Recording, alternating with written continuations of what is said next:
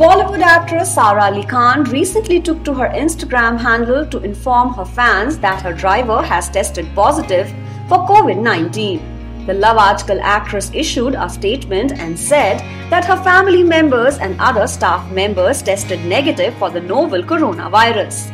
She further said that they will take all the necessary precautions and also thanked the BMC for their help and guidance. Meanwhile, 4 members of the Bachchan family, namely Amitabh Bachchan, Abhishek Bachchan, Aishwarya Rai and Aradhya Bachchan, are also undergoing treatment after testing positive for COVID-19 last week.